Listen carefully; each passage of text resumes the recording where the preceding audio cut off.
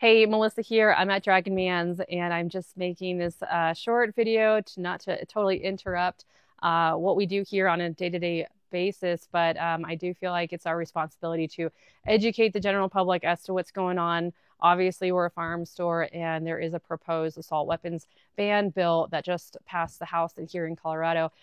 Made a video about it last week, and talking about politics like this is not always fun. A lot of gun stores don't want to do it, and obviously it's really not fun for all of you guys to hear about. But I thought that I'd make the video to just keep you guys up to date and educated on what's going on. So on Tuesday, I actually went to the Capitol to testify against this bill, and I am signed up to testify against the onslaught of many bills coming up, which you can too. I just want to thank the people who actually did come up to me and tell me that they were there to testify as well. They recognized me, and because of the video that I made, they were there testifying too. So I really appreciate you guys who actually took time out of your day to testify via Zoom and so forth. There was over 13 hours of testimony, over 560 people testifying in opposition of the bill, and only 130 people in favor. And some people waited hours and hours to testify, and yet the House representatives still voted to pass the bill.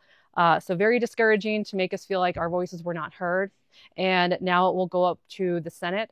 So essentially, I just want you guys to not feel like you are defeated, and that there is still hope. There is a lot of steps, a lot of hurdles that this bill has to go through in order to be passed. And I just want to let you guys know what you can do to negating this bill from potentially being passed. So I'm going to put a link in here to email and call the representatives who will be voting on this bill on the Senate floor. There will be another Senate testimony hearing, so we need even more people to show up, even more people to testify.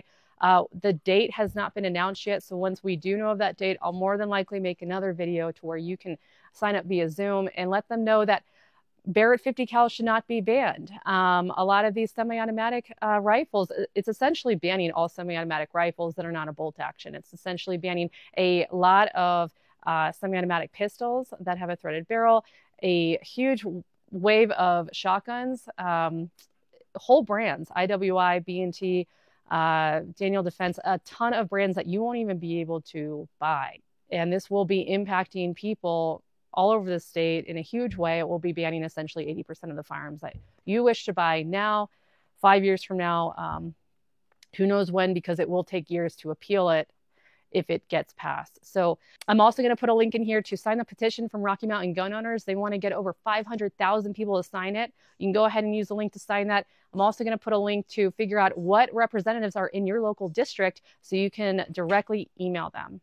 All right, guys, thank you so much for watching, and we are all united in this fight against this. So I'm really encouraging you to do something. If these representatives just get one call, one voicemail, they're going to ignore it. But if they get a ton of people leaving voicemails, a ton of people calling, a ton of emails, then, you know, hopefully it will make a difference. And thanks for watching. And come on down to Dragon Man's. We are opening the museum April 14th. We'll have a mini machine gun shoot April 13th and 14th, and we're open Tuesday through Sunday, 9:30 to 4. Our ranges are only $12 per person. Come out and shoot, and we appreciate you guys. See ya.